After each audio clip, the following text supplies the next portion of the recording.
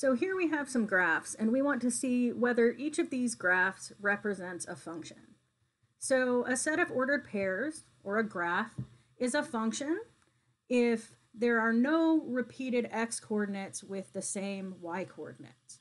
And the graphical version of that is called the vertical line test, which asks, can I draw a vertical line anywhere on this graph that goes through more than one point on the graph? So if I look at this first example, any vertical line I draw will go through it sometimes one time, sometimes no times, but no vertical line crosses the graph more than one time. So this graph represents a function.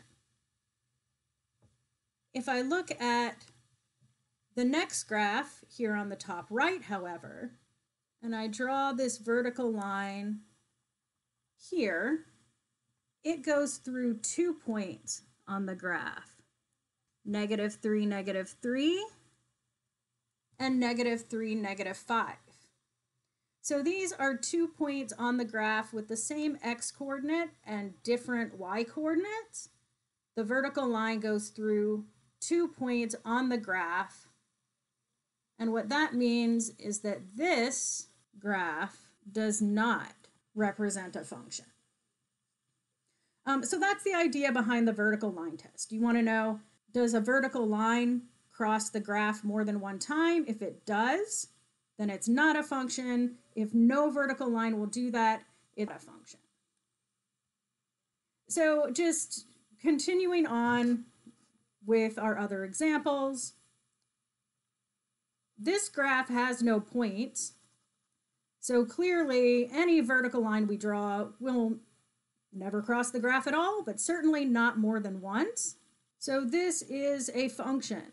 It is a function that has no relationships given, it has no points, but it is in fact a function. So our next three examples are graphs that are more than just isolated points, but the same idea works. If every vertical line that you can draw crosses the graph at 1 point or fewer, then your graph does represent a function. But if there are vertical lines, or at least one vertical line, that will cross the graph more than one time, here this vertical line crosses 1, 2, 3 times, then this graph does not represent a function. And you'll notice that there are vertical lines that would only cross this graph one time, but you really only need the single vertical line to cross the graph more than one time. Here this red line crosses the graph 3 times to be able to say that the graph does not represent a function.